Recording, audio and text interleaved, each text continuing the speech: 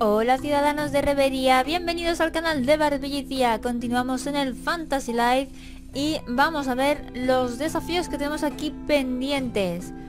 Bueno, las peticiones de Mariposa ya la habíamos completado todas, así que ahora nos toca irnos a dormir a nuestra casita para poder avanzar en el modo historia. Y bueno, y tenemos un montón de peticiones por ir cumpliendo, eso sí, 29 de 30. Uf, demasiadas. Bueno, pues lo dicho, vamos a irnos a dormir a nuestra casa para poder continuar con el modo historia. Vamos a casita, a mi cuarto. Y bueno, comentaros que este fin de semana me gustaría poder jugar en online y grabarlo y demás, pero es el salón del manga, así que va a ser bastante imposible, por no decir otra cosa. Porque estaremos allí todo el día y luego volveremos tarde por la noche. Así que tendrá que esperar a otro fin de semana o algún día por ahí entre semana. Ya veremos a ver cómo puedo hacerlo. De momento tendremos que esperar. Bueno, vamos a hablar con Mariposa. A ver, sí, tengo que guardar para poder continuar. Vale, ahí estamos guardando. Hurra. Y bueno, es una lástima porque la verdad es que me lo pasé muy bien en la partida multijugador que hicimos y me gustaría repetir en breve, ¿vale? Pero eso sí, hay que intentar que más o menos seamos todos del mismo nivel o similar o más o menos ponerse a la par con equipamiento para que no haya esos desniveles. Eso sí, si nos metemos contra algún monstruo demasiado poderoso y alguno es nivel 50 y pico, pues ala, ya le lanzamos contra él y que se las apañe solo. Bueno, vamos allá. No me puedo creer que Odiseo quiera enfrentarse a una demoncio. ¡Qué obstinado! Dice que es un héroe, pero es más como rancio y recio. Y Mariposa sigue hablando y hablando y hablando. Seguro que Odiseo habla más en un día que Odín en todo un año. Segurísimo. Vaya, empiezo a hablar y no hay quien me pare. Será mejor que nos vayamos a dormir. ¿Sabes? Estaba pensando que... Uy, ya verás dónde nos va a meter esta hora. ¿No sería divertido conocer a alguien que hablara como un animal? Como un oso o algo. Jejeje. Bueno, pues ahí queda la cosa. ¿Qué vamos a conocer un oso parlante? ¿Un ciudadano convertido en oso? ¿Quién sabe? Padre, llevo dándole vueltas a un asunto desde hace un tiempo, considerando de dónde vienen los deseos. Un deseo viene del corazón, y es en el mismo corazón donde albergamos nuestros deseos. Sí, en Reveria todos tienen un deseo secreto. Secarisea también lo tiene, y todos tenemos un corazón. Yo lo tengo, Cleo lo tiene, y tú también, padre. Pero sigo preguntándome, ¿qué ocurre con los otros habitantes de Reveria que también tienen un corazón? Aparte de los humanos, digo, ¿qué pasa con los monstruos y los espíritus? ¿También tienen un corazón? Y si lo tienen, ¿es ahí donde albergan sus deseos? Buena pregunta. Bueno, esto suena cartero. ¡Arriba, dormilonas! Es hora de levantarse. Ha llegado el amistoso cartero del barrio. ¿Tienes otra carta del rey? Menuda suerte, desde luego. Hay gente que nace con estrella. ¡Ay, por todos los sellos! Menudo par de bribones se acerca. Pero no es por aquí, ¿no? Hermanito, vuelve! Espérame, ¿pero a dónde vas? ¡Hermanito! Vale. Un buen cartero nunca se distrae de sus tareas, no importa cuán loca sea la situación. ¡Ea! ¡Ahí va! Y vuelve a acertarla. ¡Triple! ¡El público hace la ola! Este cartero, ¿qué película se monta? Ah, bueno, ya que estamos aquí...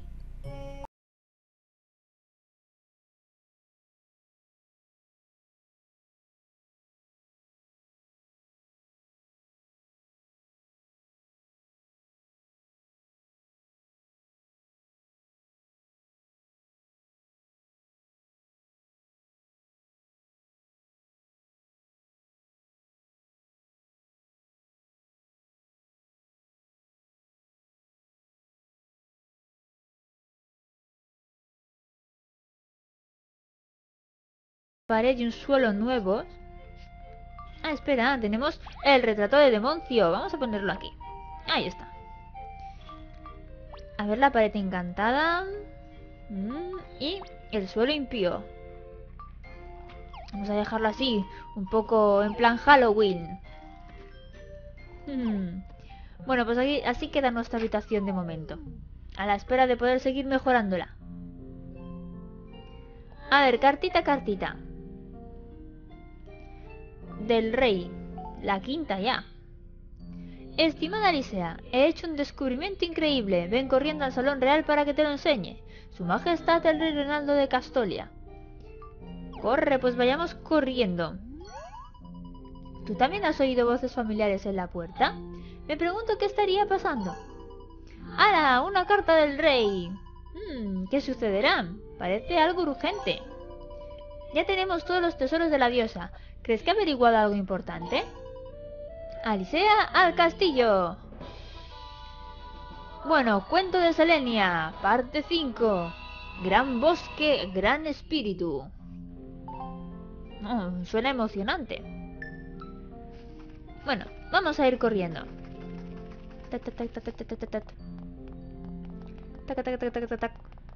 Hace mucha gracia cómo corre nuestro personaje.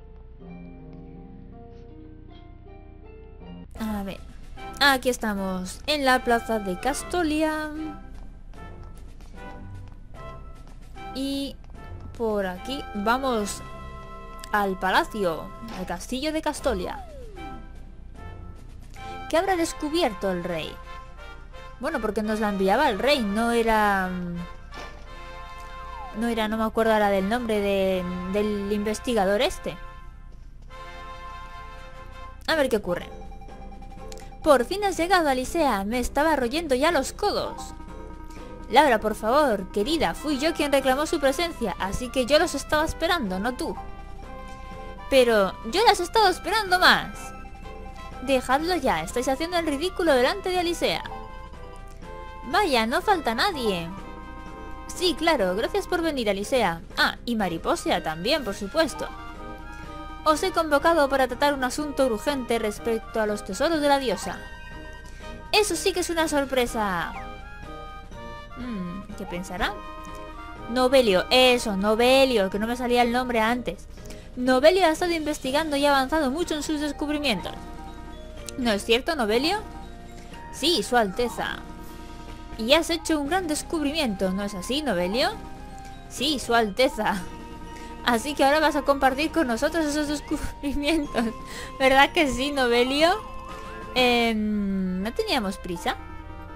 No hay tiempo para melodramas, así que iré al grano.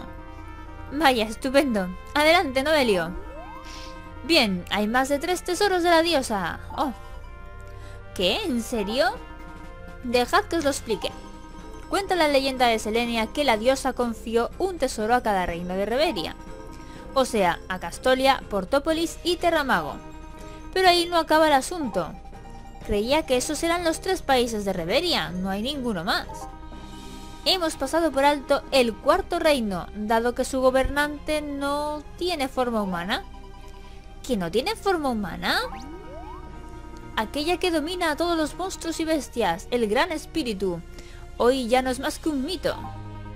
Novelio y yo creemos que el cuarto y último tesoro de la diosa se encuentra oculto en algún lugar de ese cuarto reino mítico. Mis leales súbditas, seguro que os podéis imaginar lo que os voy a encomendar.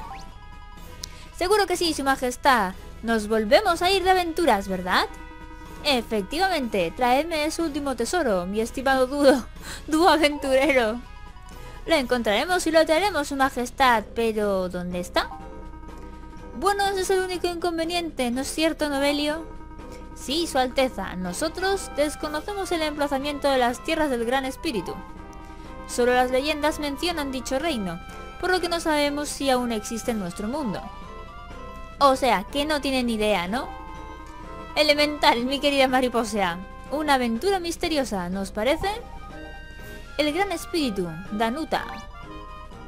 Mi reina, ¿sabe algo de ese gran espíritu? Parece que sí, ¿no? Ah, creo que lo entiendo. La tierra del gran espíritu debe de ser... Querida mía... No. Vaya, ni siquiera le ha dejado caer a la boca. Pero si no he dicho ni media. Ya sé lo que ibas a decir. Ese territorio está vedado, es un bosque prohibido. ¿Un bosque? Es su decisión, está vedado. Ya, pero si se acerca el fin del mundo, también desaparecerán con el resto de nosotros. ¿Cómo vamos a tirar la toalla ahora que ya hemos encontrado los otros 3 tesoros? Mi reina, si sabe algo más, le ruego que lo comparta con nosotros por el bien de Reveria. No está convencida. Debo considerarlo largo y tendido. Oh, pues ha ido a meditar. Madre, mi esposa puede comunicarse con monstruos y espíritus. ¿En serio? No tenía ni idea. Es curioso que todas las mujeres de la familia real de Castolia puedan hacerlo. Laura también lo tiene. Así es como se comunica con el Somnidragón. Ah, ahora hemos descubierto su secreto. Pero volviendo al tema en cuestión, la reina Regina parecía saber algo al respecto. Dijo que era su deseo, pero ¿el deseo de quién? Tal vez yo pueda aclarar eso, aunque quizá no me corresponda a mí hacerlo. ¿Ah? Iba a decir, ya ha vuelto la reina. No. Un mensaje urgente, su majestad. No permitiré ninguna interrupción, ¿no ves que estamos ocupados? Pero su majestad, por lo visto una petralipsis ha caído en Protobosque. ¿En Protobosque? ¡Menuda coincidencia! El mensaje parece fidedigno, su majestad, y según parece es una petralipsis gigantesca. ¿Una petralipsis gigantesca? ¿Cómo de gigantesca? Bueno, por lo visto, al caer ha causado un ruido ensordecedor. Pero ¿a quién le importa lo gigantesca que sea? Tiene razón, su majestad, no tenemos tiempo para esas pequeñeces. Protobosque está plagado de monstruos, si todos se volvieran violentos al mismo tiempo... Bueno... Novelio, manos a la obra. Convoque a las tropas y adéntrense sin demora en Protobosque. Soldados, sígame. Señor, sí, señor. Me encanta esto. Alicea y Mariposea. Ya habéis acumulado una vasta experiencia neutralizando petralipsis. Acompañad a las tropas y prestadles vuestro apoyo. Señor, sí, señor. Qué bueno, Mariposea se une. Una respuesta digna de un soldado. No estoy muy seguro de querer compartirlo con vosotros, pero Protobosque alberga un secreto. ¿Su majestad? No, este rey no dirá más. Marchaos y no defraudéis a vuestro rey. Rumbo a Protobosque, mi estimado dúo aventurero. Vamos, Alicea. ¿Qué, Laura viene? Alicea, Mariposea. ¿Qué ocurre? Me voy con vosotras. Princesa, ¿se te permite acompañarnos? Shh, baja el tono, nadie me va a ver en Protobosque y padre no tiene por qué enterarse. Me cambiaré de ropa y saldré en un periquete. Nos vemos fuera del castillo. Más te vale que me esperes, Alicea, no te vayas sin mí. Bueno, pues Laura, la princesa aventurera, parece que quiere acompañarnos aquí en nuestras aventuras. Y en fin, esto de ser alquimista... ¡Ey! Regina, Alicea, Mariposea. Vaya, si es la reina. Así que una petalipsis ha caído en Protobosque. Esto sí, su majestad. En este mismo momento nos dirigíamos hacia allí. Ya veo. Ese bosque supone la linde entre el mundo de los humanos y el de los espíritus. A los humanos se les prohíbe la entrada más o menos. El rey estaba diciendo algo por el estilo antes, aunque parecía que se le estaban atascando las palabras. Ja, mi esposo es muy bueno dando pistas, pero tengo la seguridad de que no tendréis ningún problema. Si hay alguien que pueda encontrar el tesoro otorgado a los espíritus, esas sois vosotras. ¿El tesoro concedido a los espíritus? ¿Quiere decir que el cuarto tesoro de la diosa está escondido en algún lugar de Protobosque? Sí, algo me dice que está allí. ¿De verdad?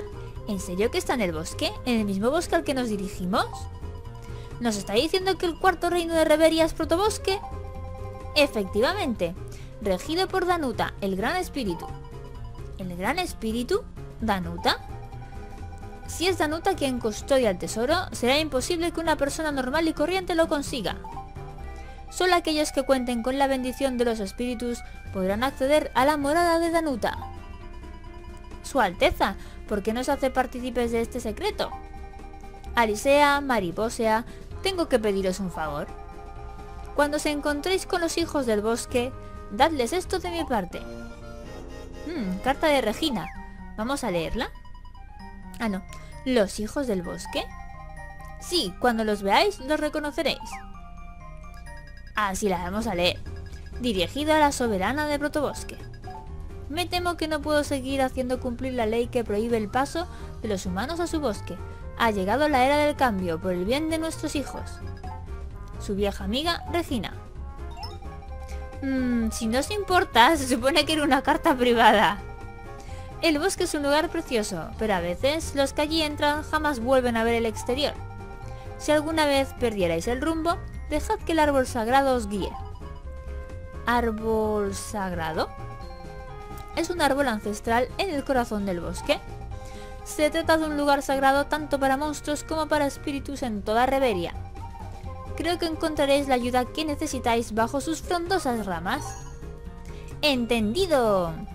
Tened mucho cuidado. Y por favor, no permitáis que le ocurra nada a Laura. Pero ¿cómo os...? Conozco a mi hija como la palma de mi mano, es como si la estuviera viendo delante de mí. Me uno a la aventura, ¿verdad? Pero su majestad, eso es exactamente lo que dijo, con esas mismitas palabras. Jijiji. Bueno, está claro que la madre la conoce mejor que nadie. Y volviendo al tema que iba a comentar antes de que nos encontráramos aquí a Regina. Bueno, lo voy a comentar igualmente. Es que me voy a volver a cambiar aquí a mercenario porque siendo alquimista tampoco voy a hacer mucha más cosa en Protobosque. Alicea, me has esperado, sabía que lo harías. Ay, aquí está Laura con su atuendo de pasar desapercibida. Ya vamos, a la caza de otra petalipsis. Recuerda lo que dijo Novelio, Protobosque está lleno de monstruos. Sí, pero son monstruos verdaderamente chachis. Tú hazme caso que yo sé de lo que hablo. ¿Qué clase de monstruos son? Bueno, he oído que hay osos con colmillos afilados como cuchillas y árboles que te pegan. Da miedo con solo escucharlo. No, son chachis de verdad. Bueno, si tú dices que son chachis, pues vale, ningún problema. Son chachis a no ser que la petalipsis les afecte. Ahí va. Tenemos que llegar antes de que la petalipsis convierta a las criaturas en monstruos sombríos. ¡Perfecto! Me estoy cansando ya de que esas petalipsis den una imagen equivocada de las criaturas. Tenemos que darnos prisa y hacer lo que podamos para ayudarles a limpiar su imagen. ¿Qué pasa, Laura? Acabo de acordarme de algo que me dijo mi madre hace unos años acerca de Protobosque. Pero no me acuerdo muy bien. Bueno, probablemente no tenga importancia. Venga, Alicea, mariposea, ¡vámonos! Pues Laura viene con nosotras. Y nosotras nos vamos a hacer un pequeño cambio de oficio. Porque siendo alquimista, como os comentaba antes, no me va a ser de gran utilidad ahí en mitad del combate. A ver, vamos a cambiar a mercenario. Sí, vamos allá. Estupendo. Venga. Vamos que nos vamos. A Protobosque. Creo que teníamos aquí una avioneta que nos podía llevar allí cerquita sin necesidad de dar demasiadas vueltas. Eso sí, un momentito. Vamos a... Aquí. Este mucho mejor.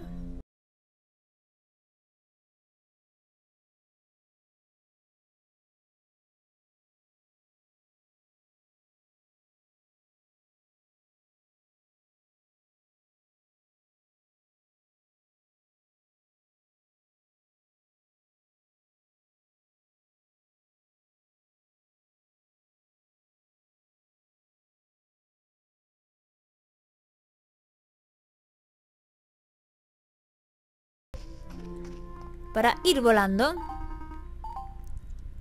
A ver, quiero ir a Protobosque. Venga, vamos allá. Es un poco caro, pero nos ahorramos todo el camino. Protobosque.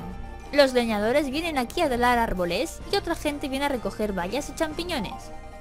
Pero nadie se adentra en el corazón del bosque, es muy peligroso. Novelio partió antes que nosotras, así que debería estar ya por aquí con las tropas de paladines. Venga, tenemos que encontrar esa petalipsis. Qué animada está Laura. A ver qué nos encontramos por aquí, si hay mucho cambio. No, de momento todo está igual. Ahí, Z. ¡Ey! Mira quién está aquí. Nuestros amigos. Recio y Rancio. Hermanito, tú escúchame a mí, ¿vale? ¿No son esos de ahí Recio y Rancio? ¿Qué hacen por aquí? Pues vamos a descubrirlo. Encontrar petralipsis. ¿Qué estáis haciendo vosotros aquí, pardo holgazanes? Ayúdame, por favor, mi hermano está muy raro. Menuda novedad. Eso, ¿cuándo no ha estado raro tu hermano? Hasta su peinado raro. Bueno, la verdad es que sí, un poquito raro, sí que es. ¡Hala, qué borde! Recio, vigila esa bocaza tuya. Hermanito, ya estás normal, qué alivio. Cabeza de chorlito, a mí no me pasa nada. Y sobre lo que hacemos aquí, pues hemos venido derechitos, ¿sabes? Ya no hacemos fechorías, somos ciudadanos modélicos, recogemos champiñones y basura. Oye, ¿por qué hablas así? Lleva así ya un ratazo, se ha vuelto tarumba desde que la ha visto. ¿La ha visto? No me digas que está hablando de... Recio y Rancio, la solución para todos sus problemas, ya sean champiñones o basura. Ay, qué bueno. Anda, ya vuelve a hablar normal. Vosotras también deberíais tener cuidadito. Hay una petalipsis en el bosque. Gracias a lo cual el bosque está lleno de paladines patrullando por ahí, interponiéndose en mis asuntos. Interponiéndose en tus asuntos. Haciendo un buen trabajo. Le ha vuelto a dar un jamacuco. Lo sentimos, tenemos un día muy ocupado. No hay tiempo para charlas. Pasen un buen día, gracias. Espérame, hermanito.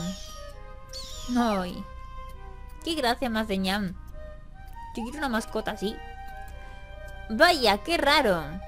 Y que lo digas, pero no hay tiempo para eso. Tenemos que encontrar la petalipsis.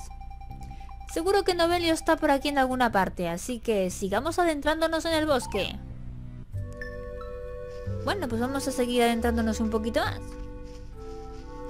Mira, ahí tenemos a un paladín y unos cuantos champiñones. Y la flechita nos indica hacia dónde tenemos que ir. Ahí estamos. Alicea, ¿aquel de allí no es Novelio? Me pregunto si habrá encontrado algo. Están examinando aquí esta piedra. Es de lo más interesante. Sin duda, este objeto tiene un valor histórico impresionante. ¿Pero qué es? Parece estar hecho del mismo material que la efigie de la diosa situada en Castolia. Este bosque debe de estar lleno de artefactos abandonados de otras épocas. Y yo me pregunto, ¿qué habrá más adelante? Pues nada, eso es lo que hay. ¿Quién ha dicho eso? ¿Cómo? Mira, ¿quién ha dicho eso? A mí no me mires. Yo no he abierto la boca. Ni yo. Anda. No paséis. Pero... ¿quién eres? Estáis avisados, sapiens. Somos los moradores del bosque. Años atrás los castolianos jurasteis no volver a entrar en nuestro bosque sin permiso. ¿Un juramento? Sí, un juramento pronunciado ante los espíritus. ¿Cómo? Os sugiero que os deis media vuelta si no queréis enfrentaros a la cólera del bosque. ¿Un juramento ante los espíritus? ¿Los moradores del bosque? Estáis avisados, sapiens. ¡Os, como un ninja! ¿A dónde vas? Que aún te estoy hablando. Creo que se ha ido. Pues sí, ha desaparecido. Bueno, vamos a ver dónde nos indica la flechita. Alicea, ¿has oído lo que ha dicho ese tipo raro? No paséis. Pero tenemos que pasar. Debemos encontrar la Petalipsis. Tengo que admitir que algo de miedo sí que me da entrar ahí en un bosque prohibido y tal. Pero tenemos que hacerlo. Hay que darles la carta de la reina a los hijos del bosque. ¿Serán ellos los moradores del bosque de los que habló aquel tipo raro? Un antiguo juramento. ¿Qué pasa, Laura? Por fin me acuerdo. Ya recuerdo lo que mi madre me contó cuando era una niña. ¿Qué te contó? Quien desee entrar en protobosque debe presentar sus respetos a los moradores del bosque. Si te encuentras en un apuro o te pierdes en la profundidad del bosque, párate a escuchar las voces de los espíritus, pues prometieron prestarte ayuda en un juramento ancestral. Bueno, eso es lo que dijo madre. Escuchar las voces de los espíritus. Seguro que todo irá bien, siempre me fío de lo que dice mi madre. Bueno, aunque no sea mi madre, yo también me fío de sus palabras. Fue tu madre la que nos dijo que había un tesoro de la diosa escondido en protobosque. ¿En serio? Y tan en serio, nos lo dijo cuando nos íbamos del castillo, ¿verdad, Alicia? Ese debe de ser el cuarto y último tesoro de la diosa del que estaba hablando Novelio. Protegido por no humanos, sino por espíritus. ¿Creéis que las voces de esos espíritus nos guiarán hasta el tesoro? Podríamos intentarlo. ¡Vamos, Alicia! Bueno, pues vamos a dejarlo en este punto. No nos adentraremos por ahora en el corazón del protobosque. Continuaremos con esto en el siguiente episodio, así que espero que os haya gustado y nos vemos en próximos capítulos, así que ¡hasta luego!